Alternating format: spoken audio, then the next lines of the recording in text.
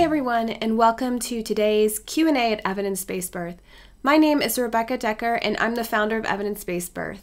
My question today comes from Jamie, a new mom who has a 3-week-old newborn.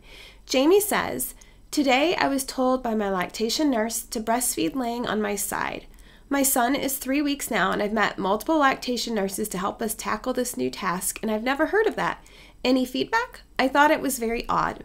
Well, Jamie, congrats on your new baby, and I'm so excited that you seem to be getting help with breastfeeding, because although breastfeeding is by many people considered to be natural, it doesn't always come naturally. It can be difficult, and there can be some obstacles that you have to overcome.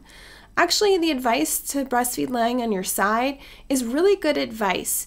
And one place you can go to look for evidence-based information about breastfeeding is a wonderful website called kellymom.com. Kellymom.com has been around since before I was a new mother. And when I had my first baby, I relied heavily on this website. The articles all contain lots of references, so you can go do even further reading.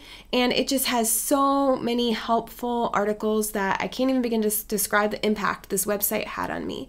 And definitely, side lying is discussed as an option you can use. There's all kinds of ways you can hold your baby. The important thing is that you're comfortable and that you have a good latch and that, you can rest while you're breastfeeding, because those first few weeks are so intense.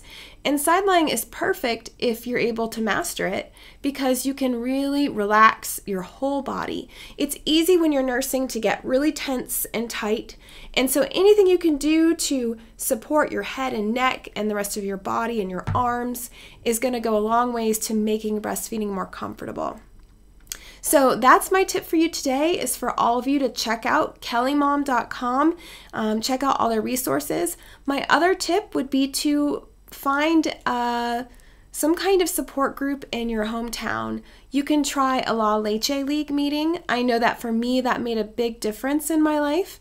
Where I live in Kentucky, very few women breastfeed past the first couple of weeks, and I was definitely in the minority. I've only ever seen one time someone breastfeed in public. So breastfeeding here is not common. Now, in other parts of the country and the world, it's very common, and you may have a lot more support. But for me, it was really helpful to find a support group so that I felt normal, to help me normalize breastfeeding, to help me ask simple questions like that. What positions can I use? What do I do if this, if that? And it was just so helpful to do those meetings. So I would recommend finding some kind of support group. Also, continuing to seek help from certified lactation counselors or IBCLCs, that stands for International Board Certified Lactation Consultant.